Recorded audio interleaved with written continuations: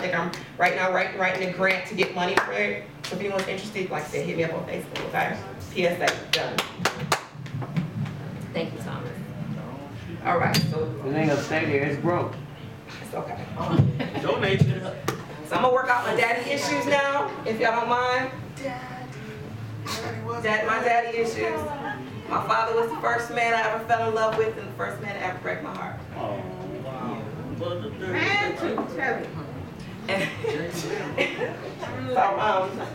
this poem is called 1991. I'm gonna come down here because I gotta move around because you know I got some serious daddy issues. I gotta remember the beginning of the poem. Daddy.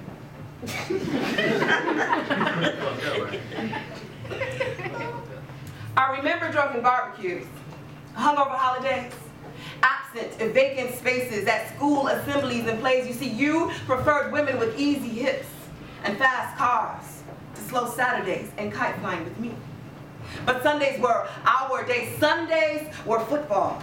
And from August to January, you were mine. And I sat patiently, waiting, hoping that one day you would see me, this invisible girl you never wanted, instead of the sun you'd always hoped for.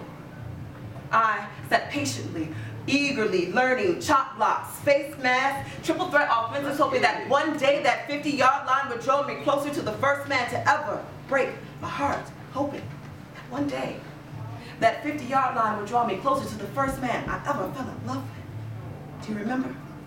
The year your favorite team won its division, it was 1991. You see, that was the year that Sanders ran for 1,500 plus yards. He said if they go all the way, you'd buy tickets to the Super Bowl and we go together. Just you and I. And next week, they lost to Buffalo, 1991. The year you left mom. And 1991, the year you left me.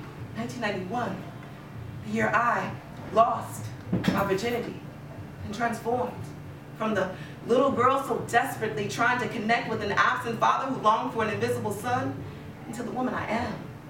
1991, I guess that year we all lost to Buffalo. It's been some years since then. Even now, I still look for my trip to the Super Bowl. Even now, I still look for you, my absent father, and every unavailable man who breaks my heart. Even now, every January, I'm sad. Every relationship, I am disappointed. Even now, this woman that I am is still searching for a father who never wanted this invisible girl. I guess, even now, I am still losing Buffalo. This is my warning to all fathers. Once upon a time, there was a little girl who loved her father. And one day, I grew up and got to know him as a man.